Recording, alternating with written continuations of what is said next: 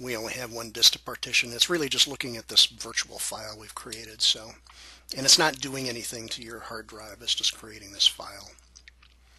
So you don't have to be too concerned. Now, of course, if you were on a real system, this would be kind of a scary moment because you might have data or whatever on here. We don't have to worry about this. So creating this new virtual machine is just creating a file on our hard drive. So tab over to yes, write the changes to disk. It's going to partition the software, jump through some other hoops. I will pause the recording and come back. Alright, the next thing it's going to ask for, and the previous process did take a while as a matter of fact because that sets up the whole base system, so that could take several minutes. And now it's asking you to set up users and passwords, so you just need to give the username and the password. The first prompt is for the full username. I'm just going to call him user1. Next prompt is actually for the user ID login. I'm just going to let that go to user1 again. And for a password, you know, for these virtual machines on your desktop, unless you really do have a security issue, I would suggest you choose something simple so you don't forget it, because if you pick something hard here and you forget it or mistype it, then it's a little bit difficult to recover it later. So I'm just going to choose password. And I'm going to re-verify that.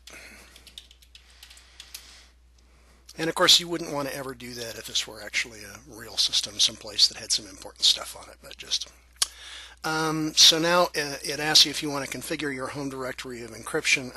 You know, again, for the sake of this exercise, I'm going to say no, don't do that. But the option's there if you think you need to. Now it's going to go through a bunch more configuration. The first thing it wants to know is if you're using a proxy, and in this particular case with a VirtualBox installation you're not, so just press the tab key to get over to the continue button. And I will pause the recording here because this next step takes a while. And we're back. Now I'll warn you that the previous step could take as long as a half an hour or so, so just be prepared for that. Now this is new, I think, with 9.10, maybe 9.04. There's an automatic update option. I'm going to recommend you don't take that. For our purposes, you can just do manual updates and manage them yourself. It's not that big a task. So it's going to now select and install some additional software. This step won't take quite so long. Okay, now you get to choose some additional software. You know, you can take a look at the list if you already know in advance that you're going to need some of these. Then the way to do it, don't press enter yet.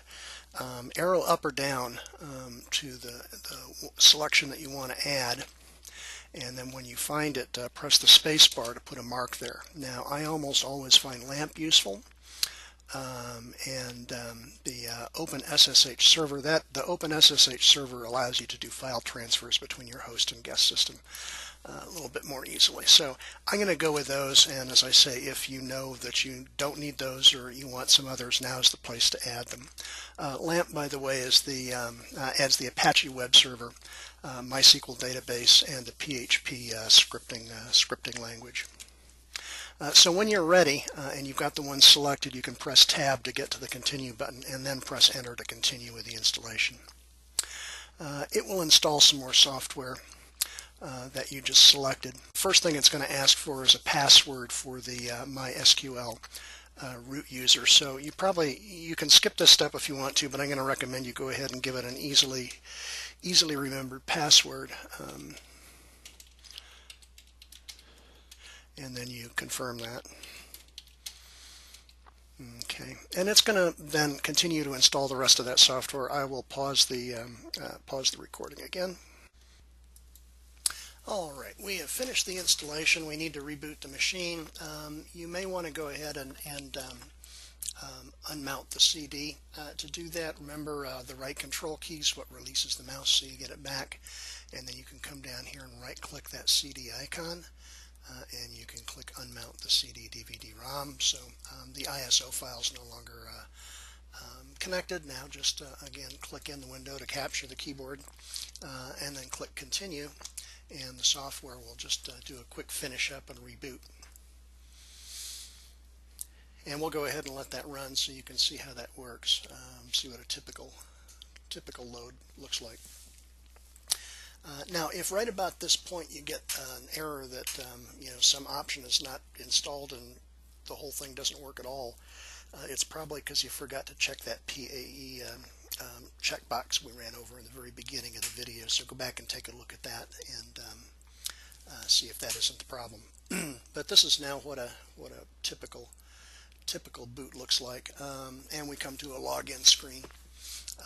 And so we can just sign in as our primary user, the one that we set up.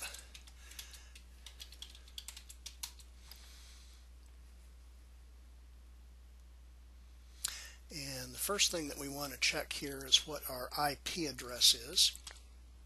And we do that with the ifconfig config command. And we see that we have a local address in the 10.0 private network running here. And so the server's actually running, but it doesn't help us much because we can't really get at that little private subnet from our host machine. So what we're going to do now is we're going to shut this down, and we're going to go back and reset the option for bridge networking and give it another shot. So the way to shut down, we can do a sudo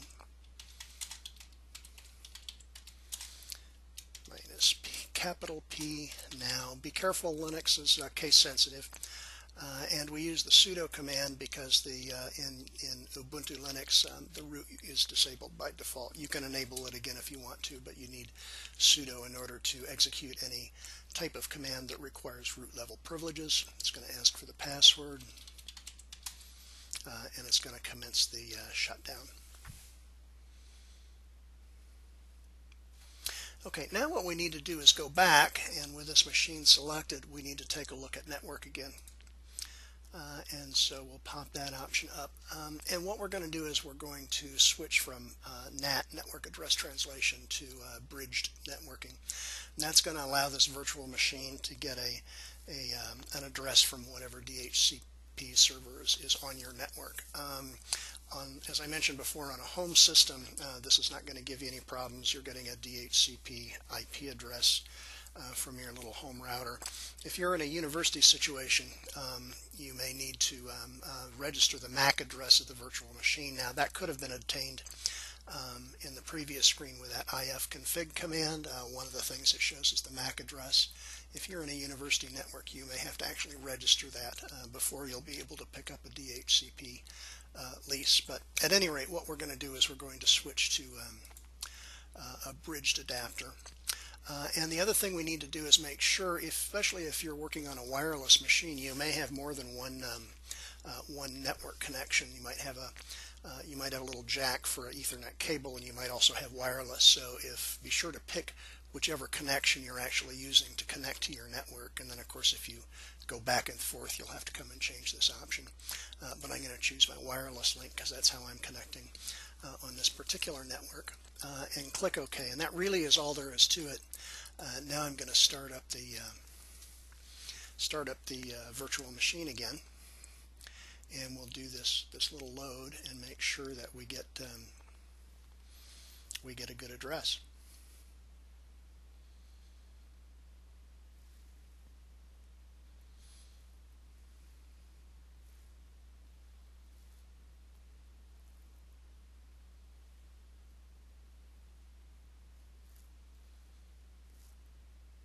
Alrighty, and we will again click in the box here to capture the keyboard.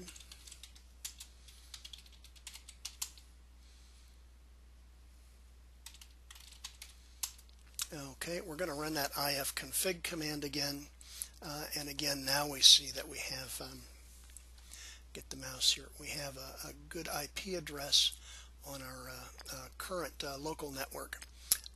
We also see that had you needed it before the first time you booted, the MAC address I was telling you about that you might need to register if you're at work or in a university situation or something is this number right up here.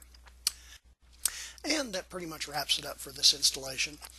Again, you can shut down with the shutdown command, sudo.